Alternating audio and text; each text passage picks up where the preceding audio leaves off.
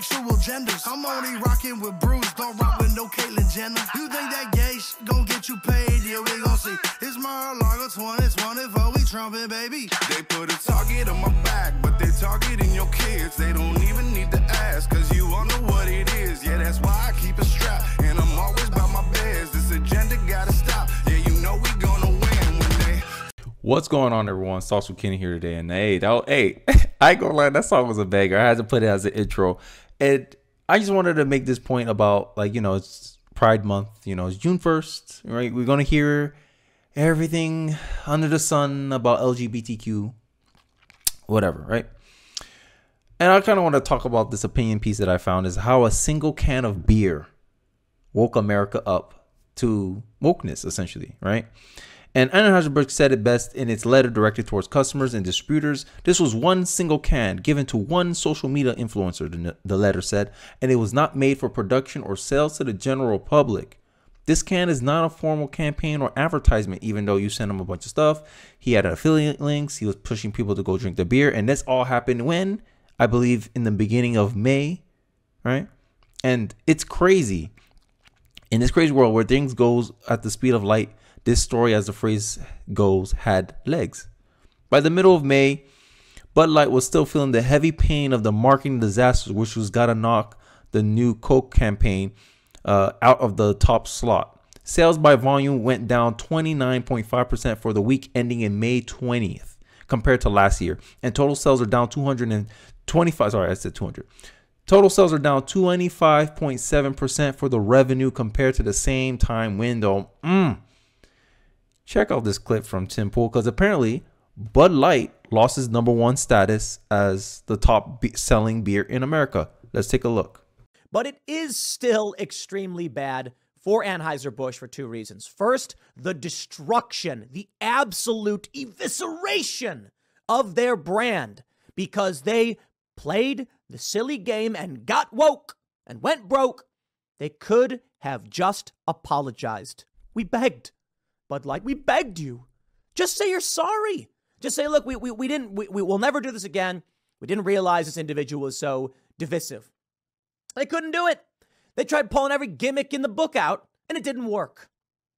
They were scared they were going to offend LGBTQ people. I suppose they're still sponsoring these events. Bud Light still sponsors Pride events.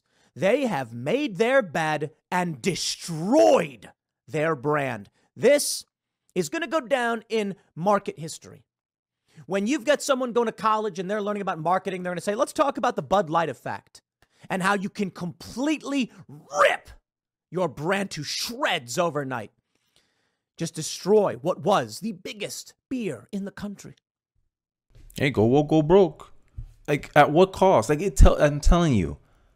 Like, if people can demand the change, people can will power, but we have to do it essentially in unity, right? To rebuke this stuff. And it seems like that ESG fund money, I don't know if it's addicting for these corporations, but they're willing to lose top sales spot, even though, yeah, the other brand is another Anheuser-Busch product. That still hurts Bud Light as a product, as a brand. This brand, like, that's a warning to any other company. Hey, let's not play with fire, because we're going to get burned. And sometimes companies need to learn. Like, you have to make an example out of one. And that's what I was trying to say earlier on when this stuff was starting. Conservatives or people who just not woke, because non-woke people is not synonymous with conservatives. I don't know why the left-wing media keeps saying that right-wingers are mad over this. No, it's not right-wingers. It's just people who don't want to be preached this nonsense, especially these theories that's not grounded in any reality. But hey, you know, I digress. And you guys already know. The article is going to continue talking about how they alienated traditionally blue-collar workers by partnering with Dylan. How they how this analyst called, sorry, I got to show you the screen, Bruce Springsteen.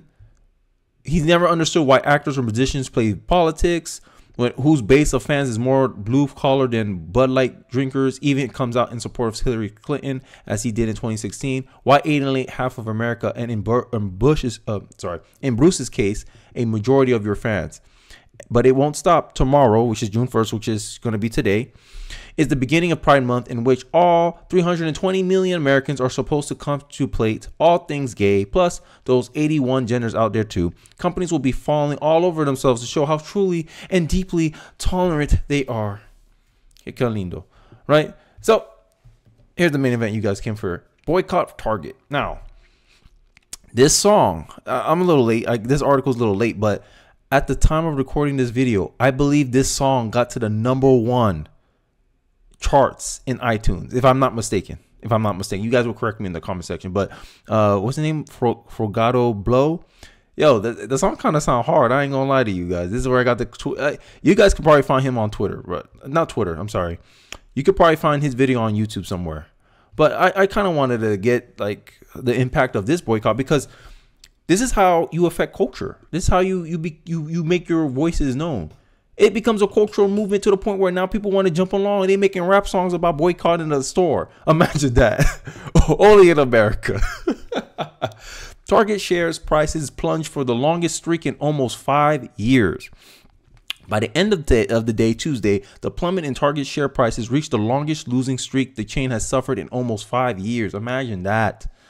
Target share prices have fallen for 8 straight days, plunging another 3.66% on Tuesday, reaching $133.88 as the store has lost a staggering $12 billion. Now I heard some cases, some say 15.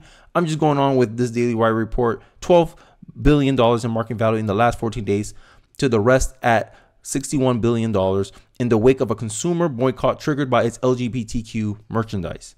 Right? And I don't understand why all these companies keep going along with this stuff. Well, and I remember there was videos out there of the Target's diversity chief officer saying that the hardest thing to be in this world is black.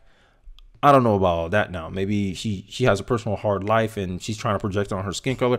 I don't know what these people nowadays. I can't really relate to them, but I have some unfortunate news, at least for me. I guess I could finally participate in a boycott because Chick-fil-A apparently is getting heat over DEI. They recently, Chick-fil-A has hired a DEI officer, right? But they say Chick-fil-A has had a DEI officer since 2020. The company proposed, also note, glorifying God. Now, like the other things, I don't think they have gone essentially woke. I don't know what's the play here with Chick-fil-A. Like, they're a privately owned company. I don't know if they're vying for some private equity funding and maybe an equity funder wanted them to have DEI or whatever. Because end of the day, this is a... Those who act. Those who see... Yeah, sorry about that. Anyway, this is just a standard game that all these companies are playing. And I'm starting to get tired of it. Now, this is late. This is just like the Miller Lite commercial. Like what happened with the Miller Lite feminist commercial. This been happening. They've been had this since 2020. And just now, you know, people digging it up and saying, oh, let's boycott Chick-fil-A. And I'm like, saying ain't so. Chick-fil-A, saying ain't so. I don't think people are going to boycott Chick-fil-A. I doubt it. I don't know. I'm starting to think all this other stuff is a distraction. Look, the past is the past. 2020.